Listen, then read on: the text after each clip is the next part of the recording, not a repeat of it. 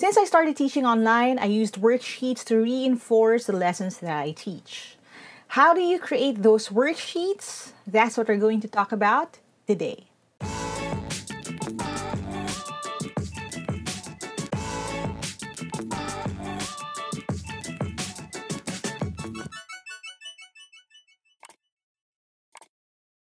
Hi there! Thank you for checking out my channel. Thank you for clicking on this video. If this is the first video that you're watching from my channel, I make educational and motivational content. So if you don't want to miss any of my new uploads, don't forget to hit subscribe and hit that bell icon. This video right here is part of our Learn to Teach series in which I try to teach teachers the things that I've learned in the past 6 years ng paggawa ko ng educational content online. And like I said in the intro kanina, one of the most powerful tools that I use are yung mga libreng downloadable worksheets that my students can download from my website at teamlyqa.com. Now, mahirap gumawa ng worksheets, lalo na if you're making your own questions, which I do.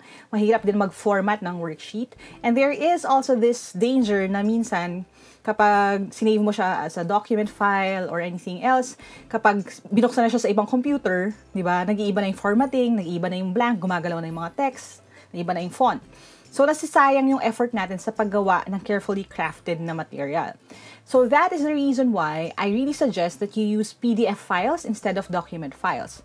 But then, there's a problem with PDF files, which is, paano sasagutan ng mga bata ito kung walang blank, di ba? Kasi kapag Word, pwede nilang i-insert yung kanilang itatype dun sa cursor lang, tapos magta-type away na sila. Now, the way that I do it is I turn the PDF files, the worksheets, into forms. I will show you exactly how to do that through our sponsor for this day's video, ang Foxit Phantom PDF Online. Yun yung gagamitin natin yung software, which is what I'm using din right now sa paggawa ng mga worksheets that I put up. They can turn yung inyong worksheet into a form and tamper-proof din siya. Ibig sabihin, hindi nila pwedeng biglang ibahin yung values o kaya lagyan ng mga typo or anything like that. Okay? So, let me walk you through my entire process from scratch hanggang sa pagsasave, hanggang sa pagsasend. Alright, so I have this file right here. Ginamitan ko muna siya ng simpleng word processing software. Meron akong name na nilagay and a blank right here, score. Tapos yung time started, time ended. Now, ang gusto ko lang i-point out here sa part na ito ay number 1, maganda kung ilalagay niyo yung time started tsaka time ended. Lalo na if these are drills meant to build up yung speed ng inyong estudyante sa bahay. So, whether anak niyo yan or mga estudyante niyo sa school, maganda if you have them record yung time started tsaka time ended. Just so you can see yung duration ng pagsasagot nila dun sa worksheet na yon. And of course, yung blank para dun sa score. Okay? Now, dito, I have all the questions typed na rin. If you notice, I leave blanks right here para in case they want to print it out, pwede silang magsulat ng solution nila dito bago dun sa final answer nila. Gusto ko rin i-point out na instead of using yung Control U or yung underline, tapos itatab mo para magkaroon ng blank, ang ginagawa ko is I use underscore, paulit-ulit. So, type ko lang yung underscore, ganyan, paulit-ulit. And ang reason ko for that is kasi kadalasan kapag nag-underline tayo tapos tinab natin, nasisira yung formatting kapag nilipat mo siya ng file. So this way, fixed yung dami ng mga blanks. Magkakasukat din yung mga underline ko. So I can make sure na pare-pareho sila. Yan, pare-pareho sila ng haba. Okay? Ka-copy-copy ko lang siya. So Control-C, Control-V lang for the blanks and I'm good to go. Okay? So again, ito yung sample problems. Ganyan ako gumawa ng worksheet. I make my own problems para hindi tayo problema sa copyright. So hindi ako kumukuha ng mga questions galing sa ibang mga books. Tapos, ang ginagawa ko is yung answer key ay nasa next page. Okay? So ganun din, yung answer key nilalagay ko na lang. It's in big red letters. Tapos naka-bold din para mas madaling makita if in case the parent wants to check yung work ng kanyang anak. Now again, kung kayo ay teacher, of course, you won't include yung answer key doon sa worksheet na ipapadala niyo sa inyong mga students, pero I just use this as a sample. Okay? I also use yung footer na function to put my logo and of course, yung additional na links para makakuha sila ng more lessons and of course, the page number. Now, using yung Word document ninyo, pwede nyo rin lagyan ito ng watermark, okay, or any other thing na gusto nyong ilagay.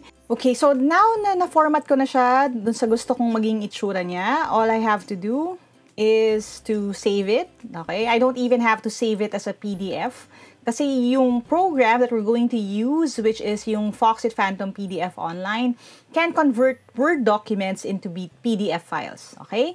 So, ang gagawin ko lang dito, I have it pulled up right here, open file, tapos bubuksan natin yung ratio rotation worksheet that we saved kanina. So, naka-docx siya na file. Pero this, okay, this website will convert it into a PDF. Ayan. So, again, hindi naman nagbago yung formatting niya. Same yung font, same yung itsura. Okay, and na-take away niya lahat, pati yung mga design choices that we made, like yung pagiging bold nung numbers, at saka pagiging red din nung ibang kulay. Now, we have that. Okay? So, ito na siya. Ito na yung file. Naka-PDF na siya. Now, most people, ang ginagawa nila kapag PDF na, isa-save lang nila as a PDF, tapos isa-send na nila sa iba. But, ang maganda dito sa Phantom PDF Online is that you can turn this into a form. Okay? Now, ano yung pinagkaiba nung PDF file sa form? Kapag PDF file kasi, in order for a student to write on it, dapat meron silang hiwalay na software, so they can insert text, okay, dun sa inyong file, or they have to print it, okay, which again, sa panahon ngayon, hindi na masyadong madali para sa maraming mga estudyante natin na wala namang gamit sa bahay. Kaya ano ang gagawin natin? Instead of i-save natin siya as a regular PDF file, gagawin natin siyang form para pwede silang mag-type dito sa boxes for their name, score, and pati yung mga sagot nila. Okay, so how do we do that? Ganito lang. It's really easy. Okay, bawal kumurap kasi mabilis. Tap nyo lang yung form dito sa tab sa taas. Okay? So, nasa form na tayo. And all you have to do, okay, is click on this. Okay? It says Run Form Field Recognition. Okay? So, tinan nyo ha, kung gano'n siya kabilis. Itatap ko lang yan. Okay? Tapos, ayan, the PDF form has been created. Tapos, i-okay lang natin siya. Okay? And you see, lahat ng mga parts na nilagyan ko ng mga underscore dun sa file, these now turn into blanks na pwede nilang lagyan ng values. Okay? So, isa-save ko lang siya. Pwede na siyang i-distribute. Again, the students can just type. So, kunyari, lalagay ko Lyqa Maravilla. Yan. Or ano yung sagot ko dito. Kunwari lang ha, kung ang sagot ko ay, sabihin natin, 72. Okay? Yan. Pwede ko nang ilagay yung mga information na yon dito. Instead of, di ba, yung kailangan ko pa siyang i-print, tapos saka ko siya sulatan, saka ko siya i-picturean or i-send pabalik sa inyo. Okay? Now, here's another thing na very helpful sa tingin ko. Okay? And ginagamit ko rin siya. You can actually protect this file. Okay? Ano ibig sabihin nun? Minsan kasi, again, if you have really tricky students, pwede nilang i-edit yung tanong, di ba? Para kung kunwari, ayaw nila ng 81, gawin nilang mas maliit na number. Or kung kunwari, English yan, lalagyan nila ng mga typo, di ba? Ayaw naman natin na mangyari yon. And para hindi nila pwedeng ma-edit yung document, ibig sabihin, yung mga parts na hindi form, ibig sabihin, walang boxes na ganito, hindi nila pwedeng baguhin yung text. Anong gagawin natin? Ganito lang. You tap on protect, okay? Tapos itinan natin yung password protection. Okay? So, pagtapos sa password protection, meron na tayong options dito. Okay? Pwedeng number 1, pwede ka mag-require ng password para buksan yung document. Ito yung maganda if, for example, you have a different na worksheet for your first batch of students, sa kabilang section, iba naman, or hinatin nyo sa set A, set B, para maiwasan ng cheating, pwede nyo lagyan ng password, yung document, para sila lang yung makakabukas nung document na yon. Okay? So, that's an added na bonus ng protection yon. And then, another thing that you could do would be this. It's called document restriction settings. So, lalagyan ko lang siya ng document restriction. I-check ko lang yung box na yan. Tapos, this time, I can now do a lot of things, which is, I can change the setting na ang pwede lang gawin, ito sa changes, nung tao na mag-open ng file nito is to fill in the form or sign the existing signature fields. Pag tinap ko to, ibig sabihin, pwede ko ipadala yung PDF sa kanila, pero kahit gumamit sila ng software, kahit gamitin nila yung Foxit Phantom PDF Online na software, hindi rin nila pwedeng baguhin yung mga nakalagay na dun sa file. Hindi nila pwedeng singitan ng text yung file. Dun lang talaga sila sa form boxes pwedeng magsulat. Okay? So ako, yun ang preferred ko na mangyari. So lalagyan ko lang siya ng password. Okay? Ganyan. Okay. And now, it's saved like that. Pwede ko na siyang file, tapos, isi-save na natin siya. Save and download, okay? We can even send it sa inyong drive. Now, your students can just write their names. Okay, so Lyqa, Maravilla. Tapos, yung kanilang sagot. So, again, 72. Here, ito, gawin natin siyang 6, 12, 18, 24. Yan. Tapos, kung kunwari na-fill out niya na lahat, so meron na siyang sagot, pwede niya na itong i-save or i-print. Yan, ipiprint niya lang. Save as PDF. Save. Okay, this is just a sample naman. Tapos, yung file na yun ngayon, ang isa-send nila sa inyo. Now, if you notice, hindi na siya pwedeng galawin. Okay? Kasi, again, pag na-print na yung form, hindi nawawala na yung boxes na yun that they can insert information. Kaya, ang mangyayari, parang final na to. Final na yung isa-send nila sa inyo. Okay? So, I really enjoy doing this, lalo na kapag graded na exercises with my private tutoring students, at saka yung mga iba ko pang mga estudyante sa online review, ganon. Ito yung ginagamit natin. So, again, nagiging form in just 2 clicks yung isang simple na Word file that you created. Hinahanap niya na, hindi mo na kailangan lagyan ng box dyan, hindi mo na kailangan mano-mano lagyan ng mga settings, 2 taps lang, magiging form na siya. And if you save it the right way, hindi nila pwedeng i-edit yung file. Now, let me show you how important that is. Okay? Ganito yon. If I open a file, okay, let's take another PDF. Okay, for example, ito, comparing fractions. This is another worksheet that I created. Notice na through, again, the Foxit Phantom PDF Online, kung kunwari ikaw naman yung gustong mag-edit ng ibang file, you can actually just tap on Edit. Tapos, itong text na ito, yan, edit, text or image. Tapos, pwede akong mag-tap here. Yan, no? Pwede akong maglagay ng ibang words. So, write the correct comparison symbol. Pwede ko siyang i-bold, yan, or anything like that. Pwede ko siyang i-edit kapag regular file lang siya. But notice what happens if I open yung kanina. Ayan. So, if you notice, again, binuksan ko siya, edit, and then you see, hindi pwede yung add text. Hindi ako pwedeng magsingit dyan.